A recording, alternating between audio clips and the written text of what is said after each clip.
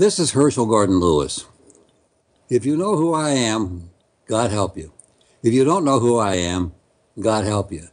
But what you're watching here or listening to is Without Your Head, and I can tell you that I have contributed to the loss of your head. So thank you for being there. And welcome to the Station of Decapitation Without Your Head. I am Nasty Neil. This is Annabelle Lecter. And we're joined by a prolific movie maker. He's made like over 40 movies, or had a part in them. We have Mark Polonia on the line. How are you doing? Good. Thank you for having me. It's great to be here.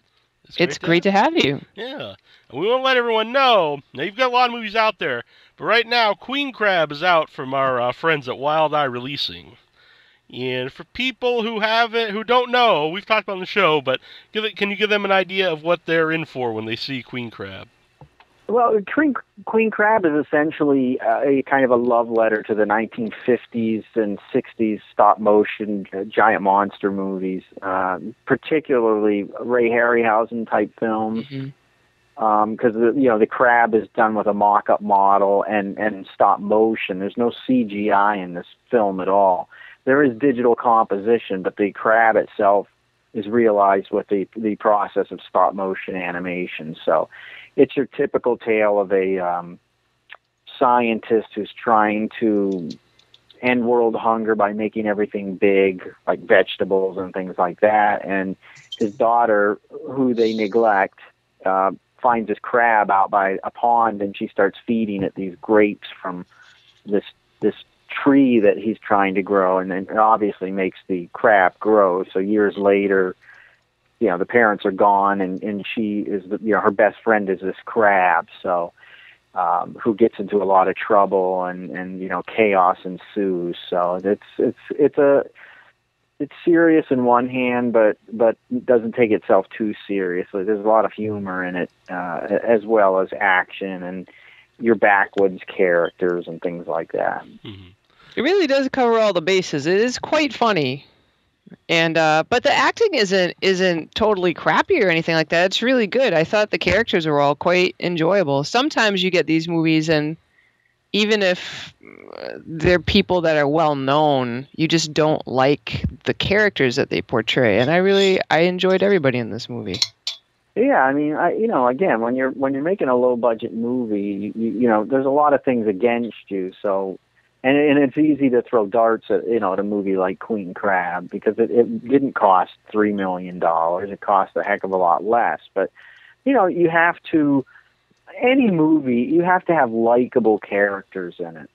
I mean, I think that's a problem with some of the newer remakes of horror movies and things like that. You just don't like the people in it. You can't root for them. You don't feel sorry for them. And you fill a movie with unlikable people, it's hard to get behind that kind of a movie or root for anybody. Yeah, that's so true. It seems like there's kind of like this party of stereotypes that they just plug in movie after movie after movie, and they just find a face that fits it instead of bothering to. I mean, and most of those stereotypes work in the movies. There's a reason they're there, but it's like there's just like a homogenization of it. It's just dull. But the people in your movie, I mean, like there's roles that are normal in movies, but everybody you've got is really pleasant to watch.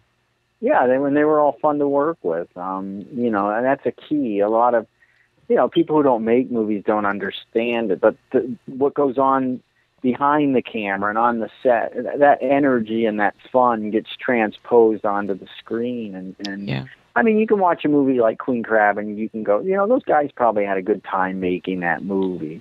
Yeah. You watch some other movies and you go, that just doesn't seem like much fun, That's a really good point. Really good point. At least that's from my perspective on making films. Yeah. You have to engage the people that you're working with. You have to, instill ownership in it from everyone. Just because you're the producer or the director doesn't mean the guy holding the boom mic, if he says, hey, why don't you do this? It's like, that's a great idea. You make everyone feel like they're part of it. And you get a better production because they're not just being told what to do, and they're doing it for very little. So, and the creative process lends itself to ideas. So someone may come up with an idea that's just like way off base, and you just have to politely say thanks, but that's not going to work because of this. But someone may say, hey, why don't you have the crab throw the Jeep? Yeah, okay, that's a great idea. We'll see what we can do, and it makes people feel a part of it, and then they enjoy the process more, and then they give you more. So everybody wins. Mm-hmm. How did you get involved with Queen Crab? Well, Queen Crab was an idea that Brett Piper is the director. I mean, he should get a shout out here. He wrote it and he directed it. I was the producer, and I play a small part at the beginning. I'm the dad, the scientist, father. He and I have made a couple films together, but before that we met. He did a movie called Drainiac, and he needed someone to help him finish post-production, and we connected, and I finished it for him, and we've been friends ever since. I help him with stuff, he helps me with stuff. So we were just sitting around one day. We had made a film together called Muckman, which was a pretty grueling experience. Then we did a movie called The Dark Sleep that Fred Olin Ray released on his label. And then we did Queen Crab. We wanted to do a giant monster movie. And we tossed around a whole bunch of ideas, something with a dinosaur and something with a giant ant, I think. But we decided to go with a crab because I think there's only been like one movie solely about a giant crab that I can remember. It was made back in the 70s called Island Claws or something like that. I could be wrong. There could be others, but we decided to use a crab as our creature, and that's really how it started. It's a very likable little crab, too. I thought, I don't get into a lot of monster movies, but this crab had some personality. Yeah, he did. It had, obviously it, was affectionate towards the lead actress, but it also had its babies, and it was, provoked to rage when, they got shot and run over and killed. And, there's a tender little moment with the crab where it's poking one of the dead babies, and then it goes on a rampage. You said Muckman was a grueling film to make. How so?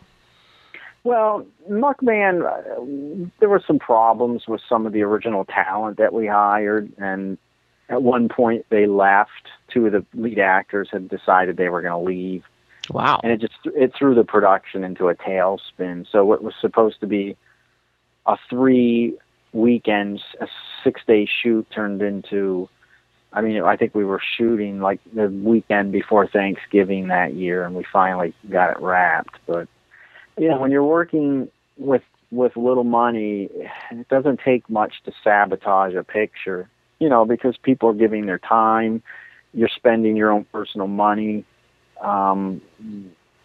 It got made, but it caused a lot of ripples. Them leaving and having to replace them caused a lot of ripples that kept pushing other people's schedules around. And I've never had that problem on a film. I've simply never had to deal with that because, I've never had anyone walk off any of my sets. So it was problematic, and it deflates morale, and you have to keep things going, and it all turned out, but it just, it was somewhat unpleasant. Mm-hmm. Muckman is a fun movie, though. It is. For all the trouble we had making it, you wouldn't know watching it, but it's an interesting picture. It's, people say, Mark, that's the only movie you've made where everyone doesn't die. I'm like, wow, you're right. I never noticed that. Or at least some. I don't think anybody dies in that movie. Kevin Van Zandt is in both Muckman and Queen Crab. What's it about him that you like to have him in your films? Ken's a good friend of mine. I actually met him on I do production work on the side. I'm not going to lie and say I make a living, off my films. That's simply not true. But I have a day job, and Ken and I met somewhere, and we were talking, and believe it or not, Do you know who Larry Buchanan is? The name is very I'm familiar. not sure. What would we know him from? He made movies he made remakes of old AIP films that played on TV. He did the Eye Creatures and Curse of the Swamp Creatures, Zontar, Thing from Venus. That's probably his most famous movie. But Ken was actually in one of his movies in the early '80s, and Ken said, I was in this movie. You probably don't even know what it is. It was about this. And I said, yeah, that movie was called Down on Us, and it was directed by Larry Buchanan. He's like, how the hell did you know that? I said, because I not only make movies, I have an interest in them. So we became fast friends, and he's like, well, yeah, I'd like to get back into acting, and that's all I needed to hear. So I think the first film he was in for us was Razor Teeth, and then Peter Rottentail. And then he's gotten bigger roles as time permits. So he's just an easy guy to work with, and he's a lot of fun. Mm-hmm. I think for fans of your movies too, it's fun to see familiar faces pop up throughout the films. Well, yeah, because it's like, to do this efficiently, you have to have a team, not only behind the camera, but in front of the camera, and you use people that are good, first of all, that are good, B, that you can work with, because you can't, there's nothing worse than someone with an attitude, and C, reliable. Here's our production schedule. Can you be here this day, this day, this day, and this day? And they can, and they will. And if they wouldn't come back if they didn't like the experience, because making a movie is a lot of fun, but it's a lot of hard work for everybody, not just the director or the producer. It's work for everybody. So you have to develop a rapport with them. Again, you have to keep them connected. You have to listen to them when they have something to say, and you have to have a good time. But at the end of the day, you still have to get everything shot. So it's a lot of work to keep all that momentum going, and they either like it or they don't. They either get along with you or they don't. They either like your directing style or they don't. But people keep coming back, so we must be doing something right. Mm-hmm. This might be an odd question, but what is the role of a producer?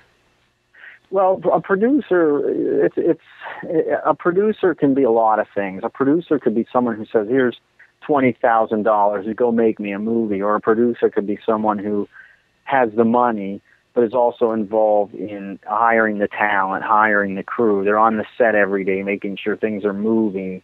They're on the set every day making sure this is taken care of. Okay, you need this, you need that, I'll go get this. We have to move on, we're out of time. Let's go to this location. That location's set to go, let's go. Time for lunch, time for dinner. We have to work late. I'll be out here freezing in the 0-degree weather with you. That's the kind of producer I am. Yeah, that person is awesome. So, and then, if you're doing that and directing and running camera, you've got your hands full all day. So yeah, that's a hell of a producer right there you just described. Yeah, I mean, it's a lot of fun. Some producers, they don't even show up on the set. They look at dailies and then make a phone call to someone and say, change this, change that. I like being on the set. Because I direct my own movies and edit them and shoot them, sometimes all three on a production, and am the producer. So, going through the ranks like I have, you learn every role, every responsibility, and you try to do it all as best as you can. Mm-hmm. Yeah, being hands off seems really boring. I don't know. I've not been a producer, and I don't know loads of producers, but I would definitely want to at least be around, and I can see the only reason someone wouldn't be is if they just wanted to make some money off of the movie and just toss money at it. Right. They get, here's X amount, I'm going to make X amount back. But I think a real producer should be there because they're ultimately the ones responsible. It used to be the director was the auteur of a film. I mean, they called the shots. Today, the producer is the one with the power. The director can be replaced. Not that that's the attitude anyone should have, but the roles have gotten reversed over the years. The directors used to in the old days of Hollywood, they had to say. Now directors, they don't have as much authority as they used to. The producer can come in and make a lot of changes. So it's a good producer hires a good director they can work with. That way there aren't conflicts from the get-go, because that stuff should all be ironed out before you start rolling film or shooting, because no one has time to listen to two people argue for 45 minutes about something stupid. Mm-hmm. Now you mentioned having all different roles on your different movies. Which one's the most challenging for you? I think at my level, and I don't mean that in any negative sense, but when you're making a low budget movie, the most challenging, I think, is taking a script and breaking it down. Let's say, okay, we have 6 days to shoot this. You have to break that down efficiently, day by day, based on who's there, your talent, your crew. Do we need special effects? How much time is this going to take? And you just have to keep, you show up early and you're the last one to leave. And when you leave, everyone goes to bed except you. You're sitting up half the night planning for the next day to do it all over again. So keeping up the energy level for 6 days straight when you're assuming and taking on a lot of different responsibilities is tough, especially when you get to like the 4th day. And you have to be able to look at a script from beginning to end and know, okay, this is what it's going to take to put this production together. And then you disseminate it in days. What I like to do is I front load my schedule. That gives me some leeway in the back. Front load means the first 3 days of a 6-day shoot may be heavier than day 4 and 5, and day 6 may be lighter than 4 and 5, just in case we need to catch up. Because if you backload your schedule, you're asking for trouble. We did a picture for Fred Elman Ray called Amityville Death House, and it has limited locations, but I knew enough to look at it when we wrote the script, and I worked with someone on that the whole last half of the movie, the last 10 or 12 minutes, there's a lot going on in that. I mean, this lady turns into a spider, people turn into zombies, there's just all kinds of stuff going on. I knew that was going to take an entire day to shoot. Nothing else could be scheduled for that. Now, the day or two before that, we had some outdoor stuff, and it was literally 10 degrees below zero. Wow. We shot what we could, and then we had to, you have to be flexible and be able to go, okay, we have to change this. We're going to move inside. I mean, it all worked out, but you have to think on your feet, because when you're shooting a movie at any level, there's no such thing as a problem, only a solution. Okay, this is not working. Here's what we have to do to make it work. You don't have time to sit around and, figure it. You have to figure it out, but you don't have all the time in the world, so you have to be quick about things. And experience teaches you that. What was it like work with Eric Roberts on that film? I never met Eric Roberts, to be quite. I mean, I've met him. No one but seems to meet Eric Roberts, from what we've heard. No one meets Eric Roberts. I met him at a convention outside of the production, but Fred brought him in once I delivered the picture, and he did all that stuff with him. So I never worked with him, but I hear he's an okay guy. From the few people who actually interacted with him. Yeah, he does a lot of work. He does a lot of voiceover work. He's another one of those guys that's in all kinds of stuff. I wished I would have met him. I didn't have the opportunity. So. Mm-hmm. Yeah, he pops up in everything lately. Human Centipede 3 and. Yeah, but it's almost universal that so few people get to interact with him. But he's so, like you said, he's so busy. It's like he's just boom, boom, boom, boom. Yeah, I don't think he's got the time to meet people. I didn't even know. Fred had talked to me. He said, "Hey, what if I got Eric Roberts in this picture?" I'm like, "That'd be great. We could use him for a day on the set." Oh, no, we'll shoot that stuff here. I'm like, okay, I'm fine with that too. He probably wouldn't have had a real good time here, because it was the 6 days we shot that movie, the warmest day we had was 10 degrees. 10. Wow. Where were you? We were filming we're in Pennsylvania, but we had this really cold spell. It worked for the movie because there's snow and it has that real rural feel to it, but it's just you freeze. It was just cold, and the location we shot at was cold, and wow. There was a point where we were filming outside, and in between takes when we'd have to reset lights, the actors would run inside and warm up, and then they'd come back, and then they'd go back in. They're like, why don't you come in and stand? I'm like, because if I go inside, I'm not coming back out. I'm just going to stay here because I will not come back outside once I go back in where there's heat. And, it was a tough shoot. It was really tough. It was tough on everybody, but they see you out there doing it and they don't mind. If I was in a trailer all warm and barking orders through a microphone, they probably would not have stayed outside as long as they did. Mm-hmm. They certainly wouldn't have given as happy a performance anyways, I would imagine. No, we would have had a revolt after day 2, I think. Yeah. Now, you mentioned being hands-on and everything. How hands-on are you for the stop motion? Brett, I've toiled with stop motion, and I've done a little bit of my own for a film I just, not just produced, directed and produced called Jurassic Prey. But Brett handles a lot of that. He likes to work. He's really good at that. He works alone. We got him the equipment he needed to do what he needed to do, and he did the rest. He's a genius when it comes to that stuff. He has patience I don't have. I'm a patient guy, but I don't have those kind of patience. Yeah, I was wondering how long it takes, because I'm a huge fan of stop motion in films, ever since I was a little kid, and still love it today. So I assume that has to take like a huge amount of time. It took months to do the special effects. Mm. Because the crab is in the whole movie. From when he's little till the end when the jets are shooting at him. The crab's in it quite a bit. So I remember we shot that movie in August, and I think we were still working on it April the following year. It takes a long time to do that stuff. Mm-hmm. I don't want to spoil it because I do think it's funny to just see on your own, but I'll just say I really like it when the little girl is holding the crab. Yeah. Well, see that was the stop motion model, but Brett went in and moved the legs.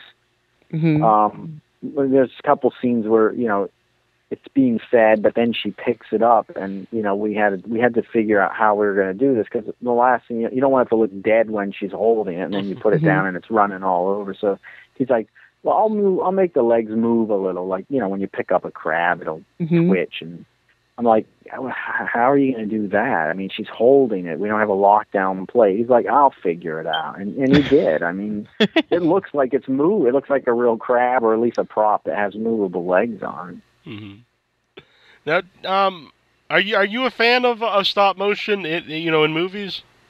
Oh, absolutely. Yeah. My favorite Ray Harryhausen movie is Valley of Guanji. I don't know if I've seen that.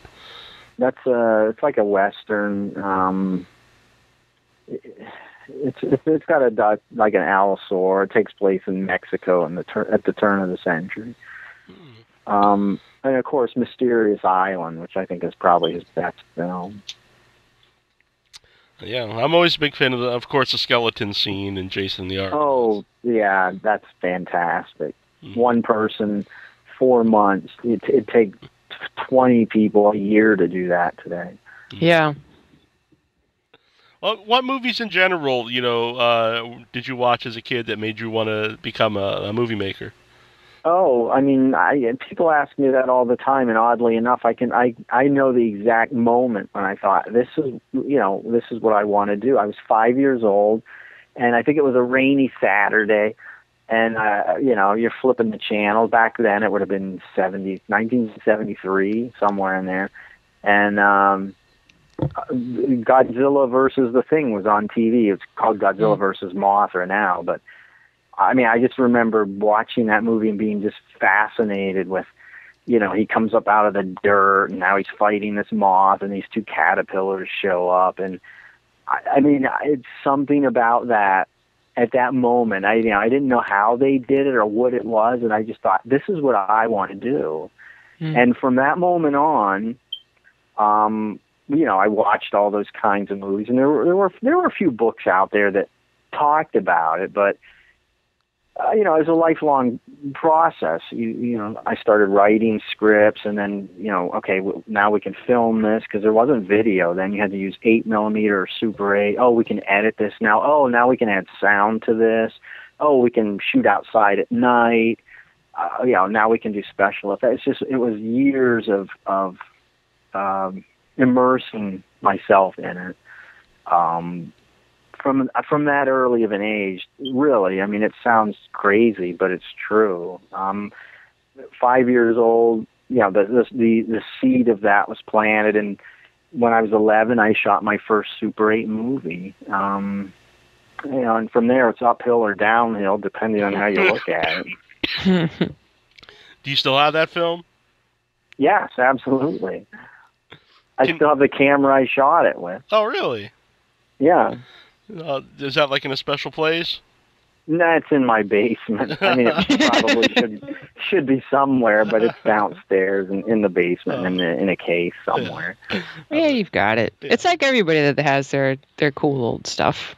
It's not necessarily on your mantle for the world. No, but it's you know, it's significant to what you do. You know, yeah. I work at a university, and I meet a lot of kids who, they come to school and they think, well, I think this is what I want to do. And I'm like, you know, I was a decade and a half ahead of them, because I knew from an early age what I wanted to do. And never took my eyes off that. Wow. So it's, I mean, and I'm not a super successful filmmaker. But you're making things that you really enjoy. Yeah. I mean, I'm not a millionaire, but I'm doing what I want, and have had a small amount of success doing it. But I always tell people that it doesn't come without a lot of hardship, a lot of pain, a lot of learning. You know, I think the best directors in the world are probably the ones that gave up and never finished the race. So that's how I look at it. I'm running a race, and you know, I probably won't stop doing this until I'm dead. That's really the truth of the matter. Now, however long that is and however far I get, we'll see. But it's been fun so far. Now, you know, when you started, I know you guys had your first movie out when you were 19. And 17. 17, wow. And so you were around for the boom of the VHS. And then, you know, the transition to DVDs, and now there's really no video stores. What's that change been like for you as a movie maker? Well, you know, change is change. You just have to adapt. We were fortunate that we did get in at the video boom.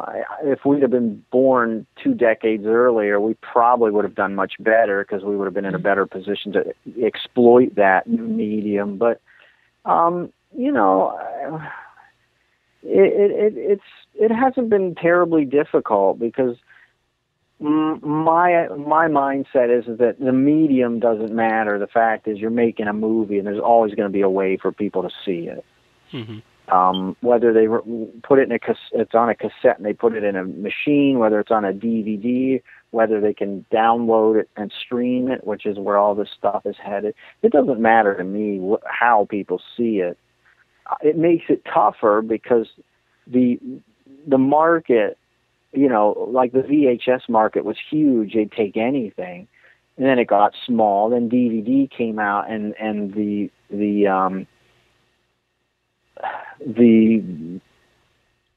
what am I trying to say?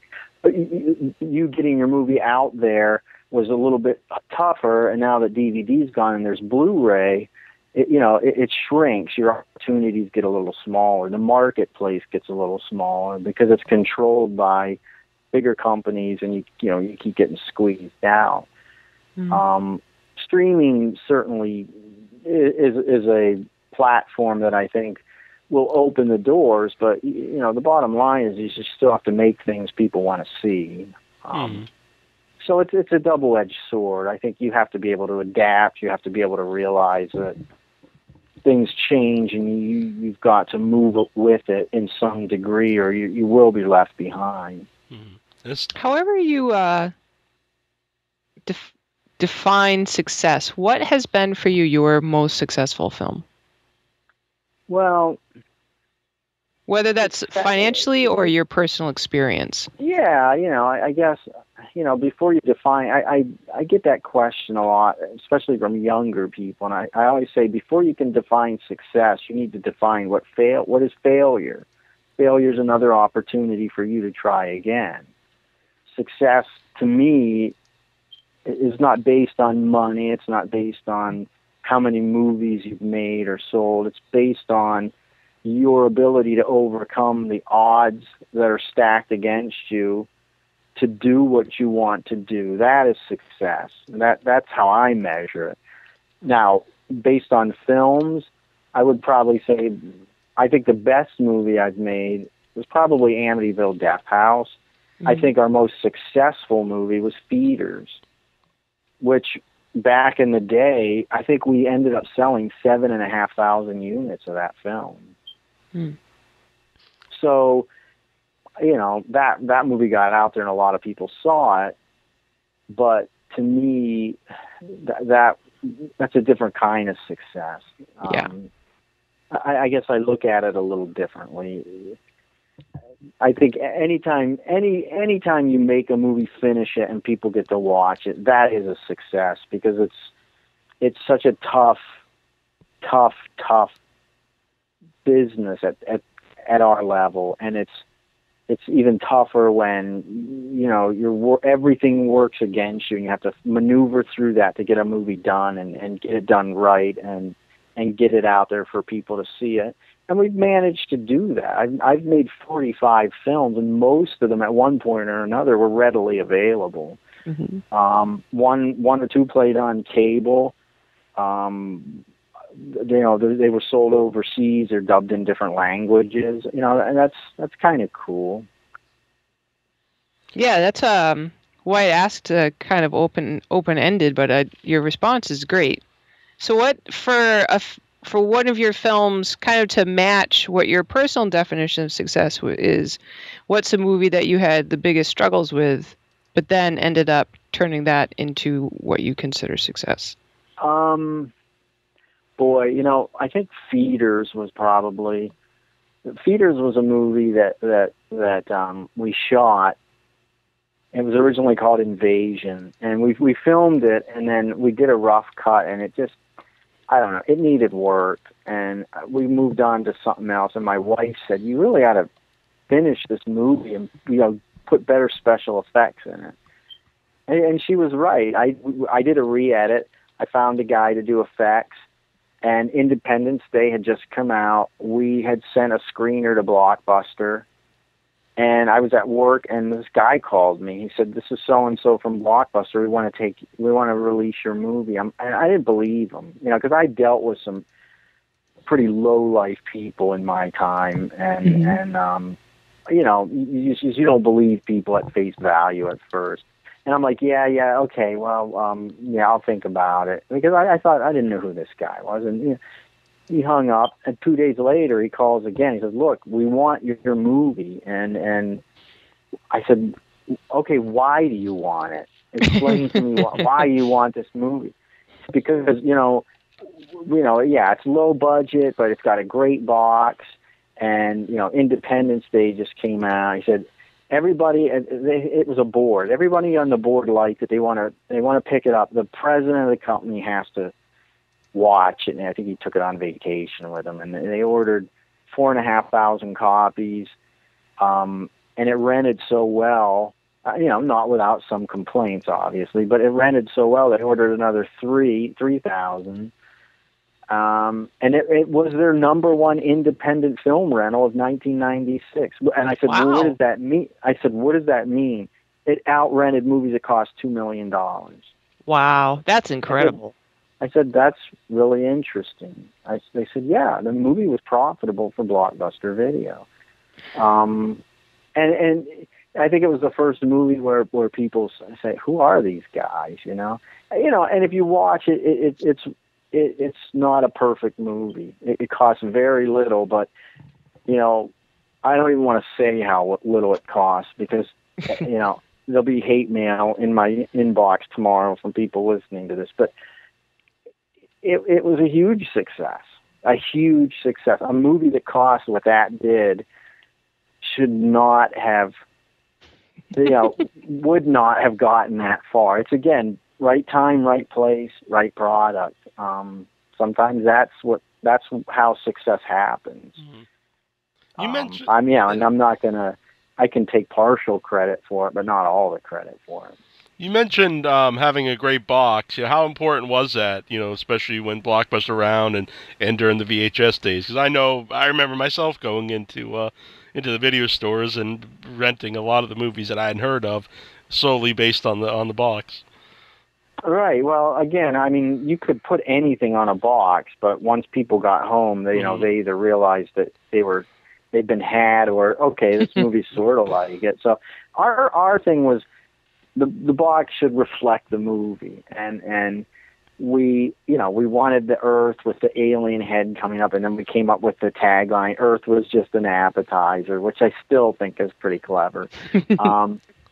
And the thing is that when you design a box, is that once you get someone to pick it up off the shelf, it's 80% rented. 80% rented.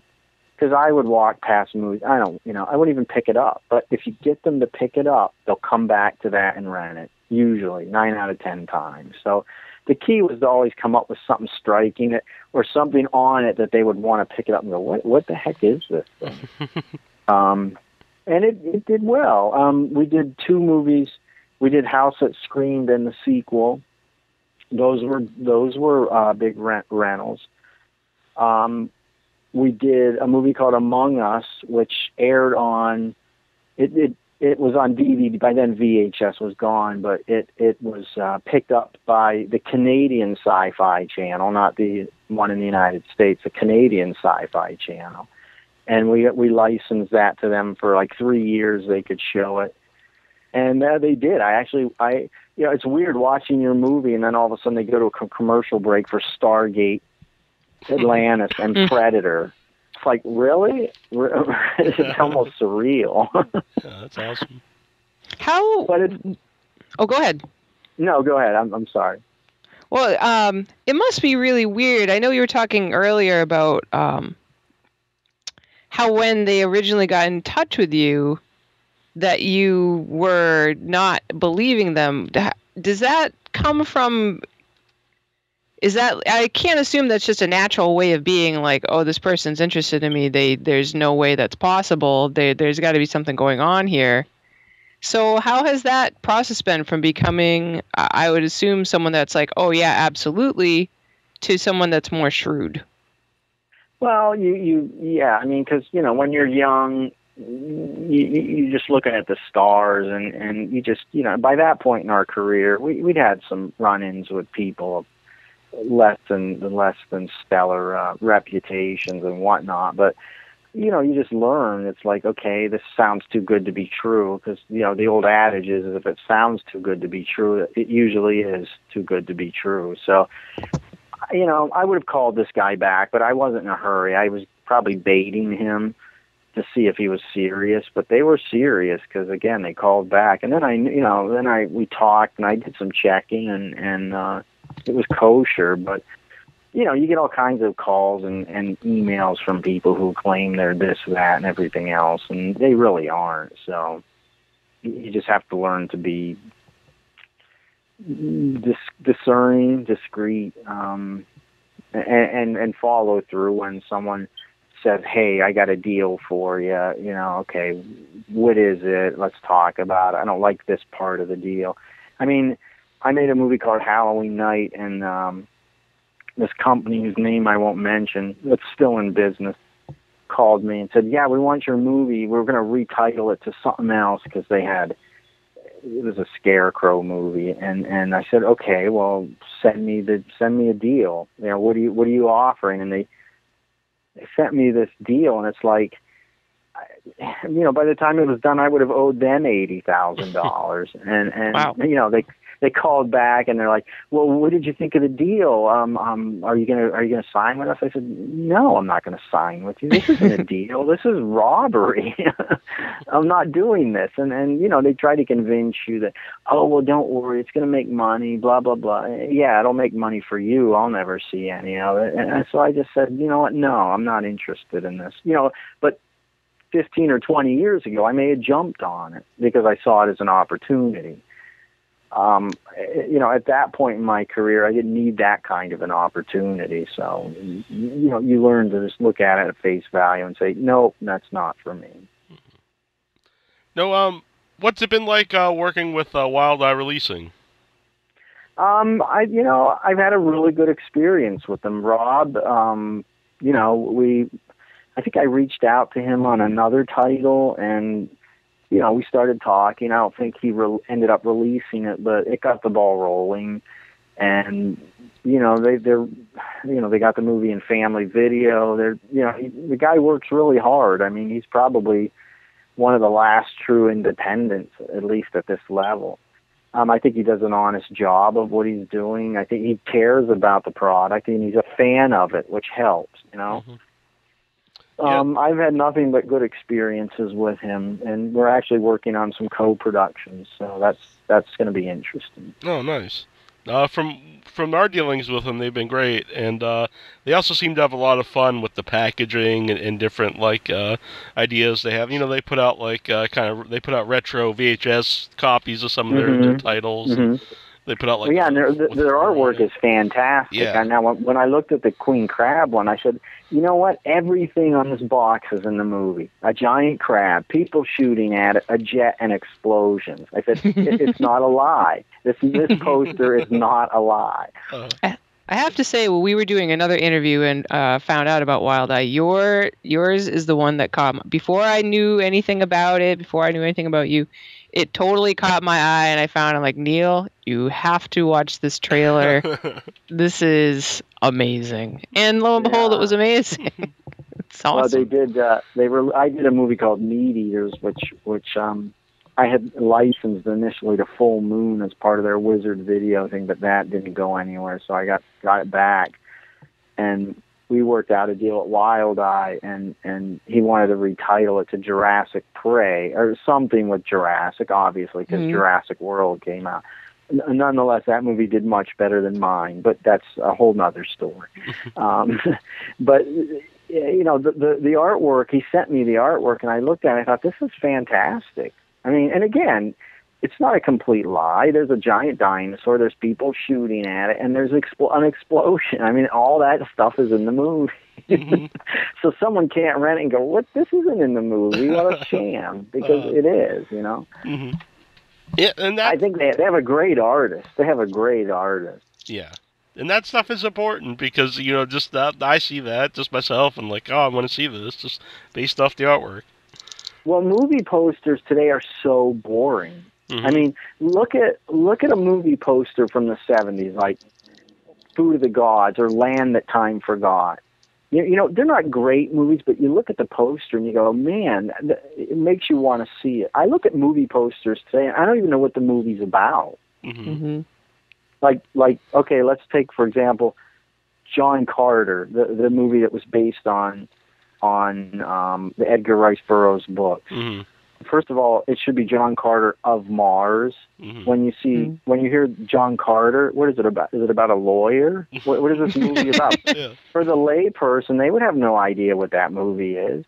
The poster didn't help sell it either. So, you know, how can you take something so fantastic and extravagant of an idea and just put one person's face on?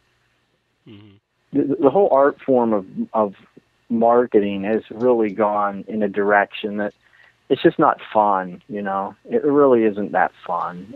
And that was what was cool about movies from the 70s. You know, you knew you weren't going to get half of what you saw, but that was kind of the fun part of it. Now you get more, but the posters are so boring you don't even know what you're going in to see. Mm-hmm. Yeah, honestly, now I think of all the ones that stick out in my mind are definitely from like the 70s and 80s, and there's hardly any modern posters that I have any recollection of. Yeah, because there's nothing exciting. The post again, the movies were the poster sold the movie because you didn't have, you weren't 20th Century Fox who could plaster. They already have a built-in market. They don't need to go to the extra limit to do this. These other companies, like AIP, they were operating under a whole different set of guidelines, and the way they shipped their movies and played them in different areas was a lot of work. So they had to have something that caught people's attention. Nowadays, it's so easy. The studios own the movie theaters, so what difference does it make how lousy the poster is? You're going to sit there and watch their stuff anyway. I do have to mention my favorite poster, which I mentioned many times on the show, is from the original Maniac. I think that for horror posters, that's just an amazing. That's amazing. That's a good one. I'd have to say, mine is Food of the Gods, with the rat in the tree and the girl hanging off the limb. I mean, it's not in the movie, but what a poster! What a poster! Yeah, I always really love the Creepshow poster too, with the that's skeleton. good. That one's wonderful. Yeah, and I think that's the reason why a lot of people collect those and have them on shirts. And I don't know if people are really going to be collecting any posters from the last few years. I don't think so, because they wouldn't even know what they're looking at. They just wouldn't. Mm-hmm. So, what's the reaction been like for Queen Crab? Well, it's really too early to tell. It just came out, but I mean, it's probably gotten the most positive reviews of any film I've been involved with. It's really enjoyable. Of course, you have people that don't like. Again, people have a right to their opinion. They don't have to like anything, but overall, I think it's been fairly positive. You get the reviews that say it's got bad acting, it looks cheap, it's doesn't compare to today's blockbusters, and you know what, they're wrong in some respects, but that's silly. You're not a blockbuster company, so why to me that's crazy. Like I will hold a Hollywood standard kind of production value to someone that has that much money to invest. You are taking what you have and doing as much as you can with it. I think that should be appreciated. Right. No, you're right. But the problem is people don't understand that, because they think any movie that gets released costs millions of dollars. They're not aware of this grassroots movement and things like that. And you can't fault them for it. But it's movies today cost so much money. $200 million to spend on a movie. I can't even imagine having that luxury. I really can't. I don't think movies should cost that much money, but they do. For whatever reason, it'd be fun. People always say, "Mark, would you direct a huge, big budget movie?" And I usually say, "Yeah, I'd like to do it once just to see what it's like, and then go back to making little films." But making a low budget movie is tough. Making a big budget movie, like in the $150, $200 million range, can't be as much fun as what we do. If you had someone originally come to you with any one of the movies you've already made with like this giant budget and said, "I'm going to give you this money to make this movie," which one would you pick and why?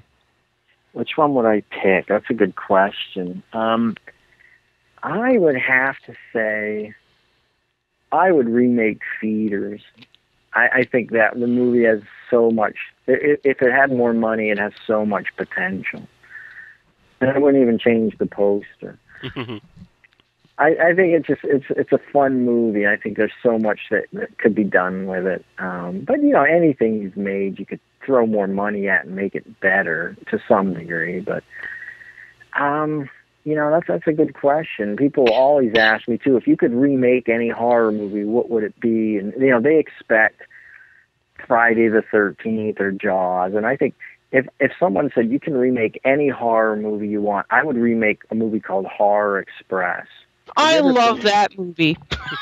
That's one of my favorite movies. That movie, my son and I just watched it.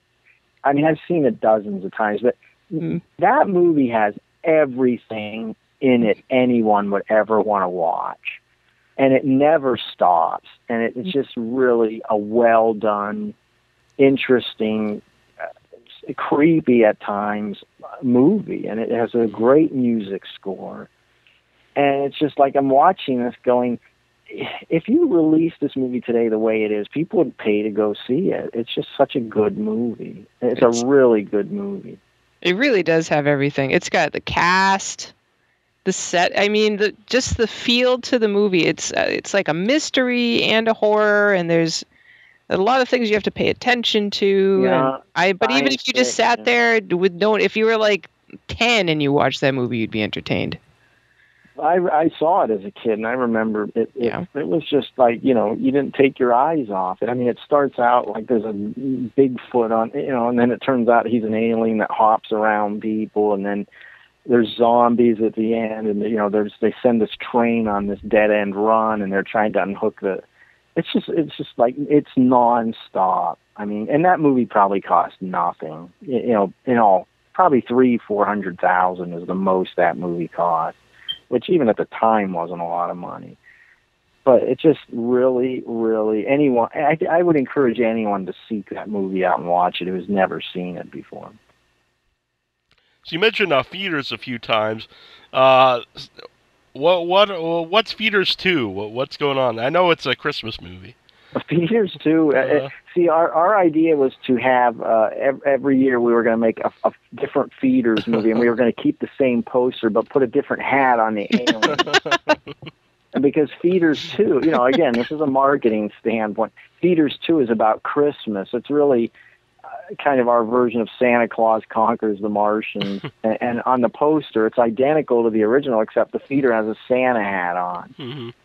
And then we were going to do one out in the Old West, and the feeder would have a cowboy hat, and we had all these crazy ideas, to keep the thing going. But I remember when we were going to make Feeders 2, John McBride, who was in the original and was in the sequel, he's like, "You're not really going to make this, are you?" He said, "This movie is just not going to work. There's no way. This is a really bad idea. You shouldn't do it." And I'm like, "No, John, don't worry. It's the way we're going to handle it right." And when it was all done, it's like one of his favorite movies that we've done. He's like, "This movie really works. This should be like a Christmas movie that every year is on TBS." I'm like, well, "I wish it was, John, but it just didn't happen." But, you try to have fun with this stuff. Mm. So, what happened with the idea of doing Feeders every year? Well, the sequel was really not that well released and received. By then, Blockbuster had stopped stocking independent movies on their shelves because the majors started forcing them to give them more space, so that meant they had less money to, they had to buy more copies of their movies at excessive prices, and they just didn't want to spend the money on little movies anymore. So by the time Feeders 2 rolled around, they weren't interested, which I thought was shocking. But people who have seen it seem to like it. Probably more so than the original, because it's a Christmas movie and it has Santa Claus in it. It's just really, really ridiculous, but funny at the same time. Yeah. Now, we're here at Without Your Head, we're big fans of Christmas horror films. So yes, this is definitely one we need to seek out. We like holiday films, really. Yeah. But speaking we're of that, gonna have to find that for sure. Speaking of that, what's the best way to find your films? The best way to find our films is probably to just go on the internet, and you can find, if you have a family video near you, you can find a couple of our movies. They're in FYE. There's several Roku channels that have them. There's several video on demand channels that have them. companies like Camp Motion Pictures, Sub Rosa Studios, and then just people in general who buy them and want to sell them on eBay and things like that. What can we look forward to the future? Well, I like I said, we produced, or Brett and I finished a movie called Triclops. I like the name already. We're already working on another picture, like a kind of I like to call it our homage to Italian post-apocalyptic movies, but he would disagree. Let's see. Boy, I have another movie coming out through Wild Eye that I can't really mention at this point because it hasn't been announced yet, but that should be pretty interesting. I'm producing another one for them right now that jumps on the shark craze. That's all I can tell you about that. Boy, beyond that, that's probably as far out as I can see right now. That's a lot of stuff going on. Yeah, that and a day job. I'm pretty busy. Mm-hmm. I wish there was 60 hours in a day instead of 24. Yeah. I wish I just didn't have to sleep. If I didn't have to sleep, I'd get so much more done. I'd have sleep 150 movies made instead of 50. So, how's Shocktober been going? I was reading about this. Shocktober went really well. We're screening some of our hand-picked movies that I picked out in a local movie theater, and we've had attendance anywhere from 50 to 75, depending on the title. It's interesting watching your movie on a big screen with people who don't really know you and know anything about what you do. It's really cool to watch your movie on a big screen. It changes how you look at things. Queen Crab looked great on a big screen. Mm-hmm. I mean, if that movie was in black and white and we went back in time 50 years, it would have been equivalent to what was being made at the time. Mm-hmm. But it's a different experience when you watch something on a TV in your own house, but it's a whole different experience when you're in a big theater, with 100 people and the screen's 20 feet wide, and it really, that's really when you see where you did right and where you did wrong, because it's so large, and it really draws you into the movie in a way that watching it at home doesn't. Yeah, that's something Annabelle and I talk about a lot, not necessarily from your perspective, but it's so much different to watch a movie at the theater as opposed to watching it on your computer screen, your TV, and we're lucky to have some theaters around that show a lot of older movies and independent films, and I mean, last summer my son and I went to two all-night horror drive-in. He'd never been to a drive-in before, because by the time he was born, they were starting to disappear, and we went in June and then July to two separate ones, and it was just cool watching these old retro movies, like Death Dream and Don't Look in the Basement and House by the Lake and Food of the Gods. It was just Burial Ground of all things. It's just. Did you just say Burial Ground? Yes, they showed that movie. I can't believe they would show that movie. I like that movie, but it's a strange film. It is, and when the kid bites off his mother's boob, everyone was honking their horns. And it was wild. It was just wild. But my son, he got to experience something most people will never know, and it was just a lot. It was a lot of fun. The best driving experience I ever had was one summer I saw Friday the 13th Part 2 and My Bloody Valentine on the same show. Oh, nice. Yeah, you can't beat that. Mm-hmm. I always thought that's one of the most underrated slasher films, is My Bloody Valentine. It's a great movie. Mm-hmm. It is, yeah.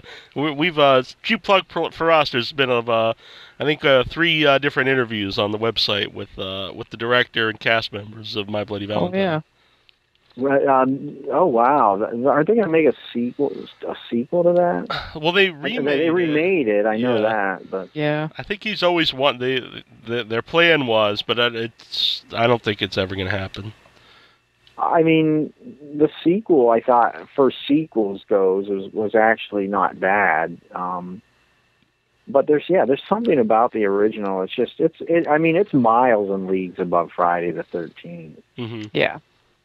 I mean, it Definitely. costs less than the sequel, but still, it's one of my favorite slasher movies. And then it came out with all the missing footage, Yeah. which really makes a huge difference. Mm-hmm. It was when I interviewed the director. Name escapes me right now about names, but I had mentioned him about the remake because at the time they were just doing it, and he didn't even know about it, which was really strange to break the news to the director of the original movie that they were remaking his film. Yeah, see, that's odd, but the way those deals go is that movie was shot in Canada, and it was probably shot.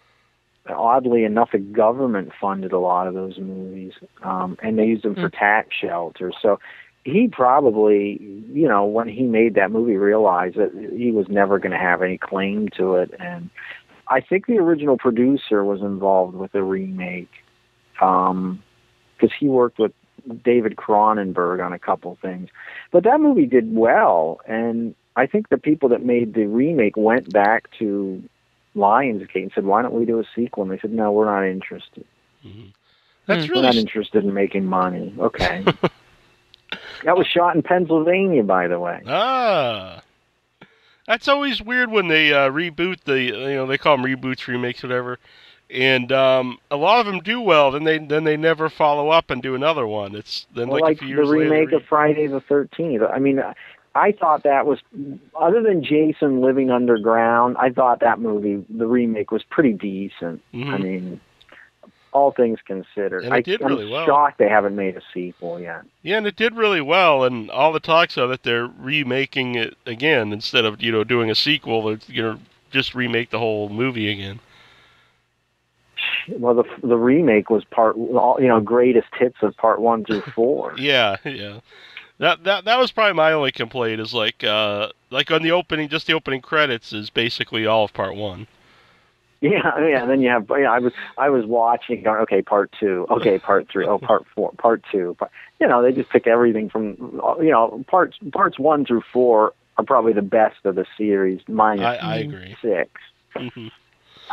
I think 6 is my favorite. I like the original 4, but he looks cool in 6.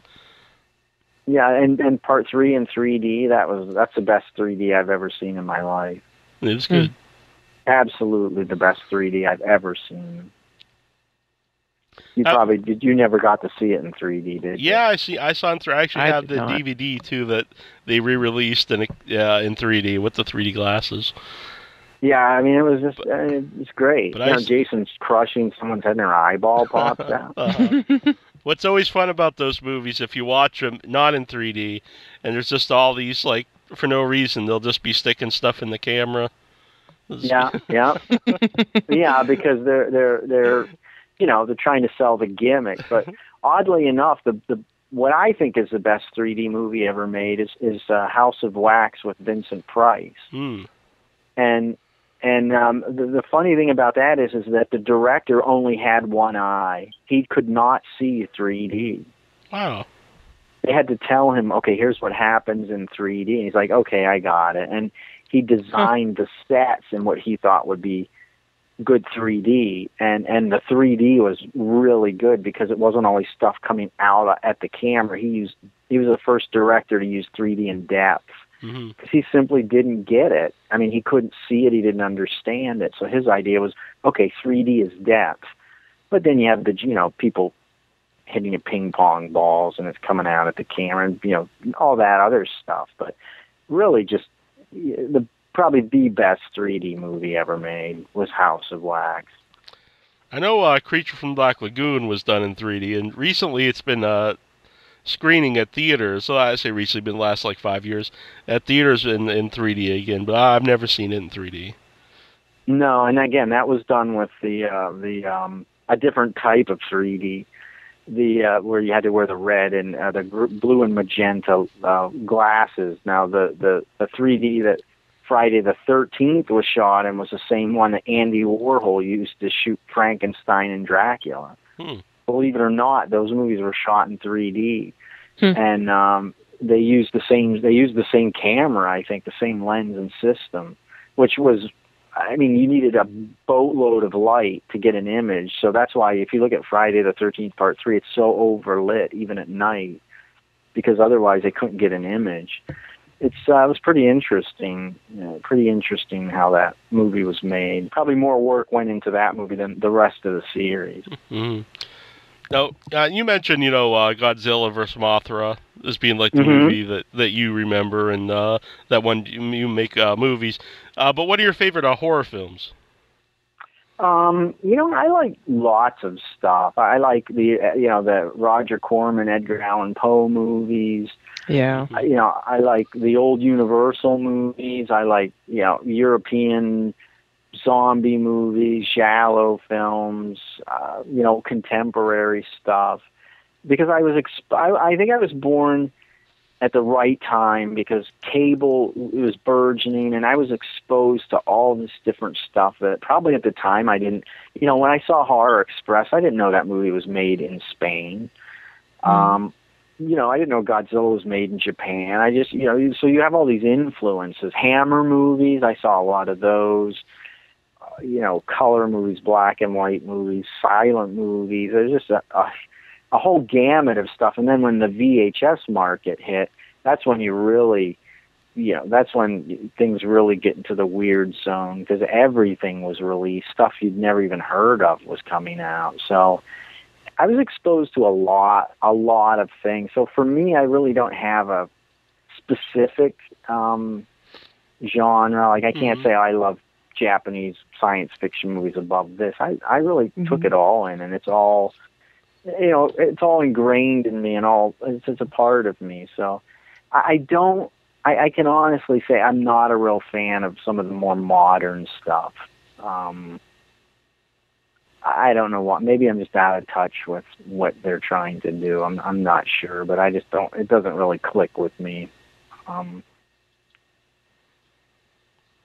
What do you mean by that? By the modern, the modern ghost movies, or kind of the quote unquote torture porn? Like the Paranormal Activity. Yeah, I'm always surprised they keep coming out, because I watched the first one and never wanted to see any more of them. But I watched the first one, and I looked over at my son. I said, "We made this movie 20 years ago." I mean, kudos to the people that made it. I mean, good for them. I'm happy that they took a movie that cost so little and it made so much money. But I just didn't get into it. I'm sorry, I didn't get into it. But it's a different generation. It has that the concept. I think the YouTube, the reality thing. It's just smart. That movie was marketed very wisely, and you got to give those people credit. Even though I didn't like it, I tip my hat to them, because that's a success story. Just like Blair Witch. I hated that movie. I'm sorry. I couldn't even sit through it. But good for them. Good for them that they took something so simple and did so well with it.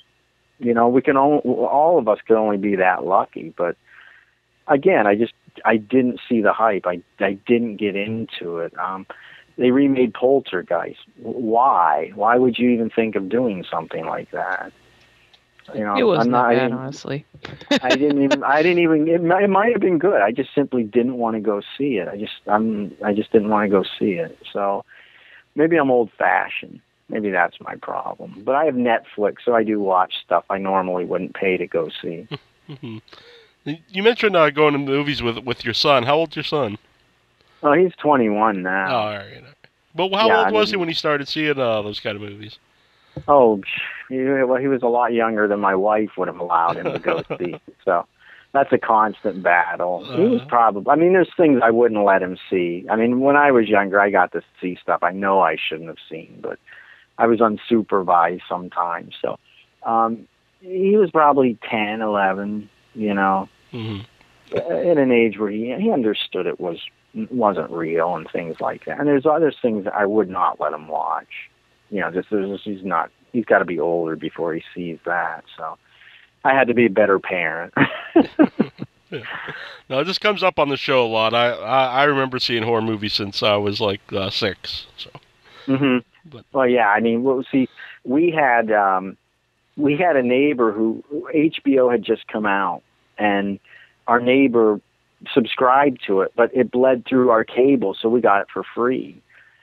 And my parents kept calling the cable company and said, look, we're getting this for free. We don't want to get billed for it, which made me mad because I was able to see like Kingdom of the Spiders and, you know, Grizzly and all these movies that I never would have access to. So they'd come and they'd put a blocker on it, and 3 days later it was back again. And this went on for weeks. And they finally said, guess what? You get HBO for free. We're not sending someone out there again to deal with this. So, so, you know, I got to see all these really first-run movies that you know, I was probably 8 or 9 that I never would have had the luxury of seeing. And then one summer, and this is a mystery I've never been able to solve, but one summer we got a UHF channel, and there was this horror host called Count Rigamortis. That was his name. He was like dressed in a cape, and he sat in this director's chair in what was obviously a studio. And he would show like every Friday, Saturday, and Sunday, like, you know, 20 Million Miles to Earth, Destroy All Monsters, Seventh Voyage of Sinbad, The Raven. You know, I saw 100 movies, sometimes twice, and then he was gone. And I've never in my life been able to figure out who this guy was, what this program was. It had to be illegal, but nonetheless, you know, I saw tons of movies. No one I talked to even can remotely remember it. So, and it was not a figment of my imagination. So maybe someday one of your guests will say, "Oh yeah, I know what that was." I want to reckon. I don't know if you've seen it or not. I think the trailer just came out yesterday for the new Gamera movie coming out. No, I didn't know they made another one. Yeah, it's a Japanese movie. It looks insane. Is it because the last one was Gamera the Brave, right? Yeah, I think this one's just called Gamera. Gamera. You know, I've got a soft spot for Gamera. He doesn't get the love Godzilla gets, but you know, he can fly. That's pretty cool. Yeah. Yeah, and he's fighting how he does it without burning his legs is another mystery. But, you know, how does Godzilla breathe radioactive fire without destroying his esophagus? Those are things we'll never know. And back to Queen Crab, it's out now, so people can get it on DVD over at Wild Eye Releasing. I believe you can get it on Amazon. You can get it where DVDs are sold. And yes, I would suspect it'll turn up in FYE. They could order it directly from Wild Eye, and its sub-distributors. I think if you go to Wild Eye, you could probably find a trail of places to buy it. Yeah. And was Queen Crab based on a true story? I hope not. Crabs have plagued the world for a long time, but it's hopefully all science fiction. I enjoyed your performance in it as well.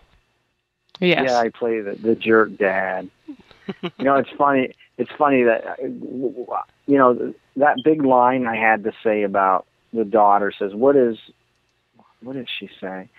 What is something or other? And I had this long. It's like I had to. It was a paragraph. I said, Brett, I cannot memorize this. I'm sorry. I can't even pronounce half the words. So we had to put. Like off camera, I'm looking in the microscope and I'm moving around, and I had to figure out how to do it so I could see. I broke it into 3 different paragraphs so I could read it off the paper. Because I could not remember. I said, I cannot memorize this. I mean, I just can't. It's just more than my brain could deal with at the time. So we had to put little cheat sheets everywhere for me to get through it. So. You could have put them under the microscope. I could have, yeah. That's a good idea. I can't write that small though. Yeah, that's right. You just have to write it under the microscope first. Right, put it on the back of an amoeba. That's a good idea. Well, I want to thank you for coming on tonight. It's been a pleasure to talk to you. Oh, thank you for having me. It's been a lot of fun. Yeah. Great. We'll look forward to more of your stuff and seeing some of your other stuff. Yeah. I'm willing to come back anytime you need it. Great. Excellent. Yeah. We'll be in touch then. Yeah. When you got some All new right. stuff Thank coming you out, very let much. us know. Yep. Absolutely. Hey, this is Dan Creed from Bastard. Co-director Patrick Robert Young.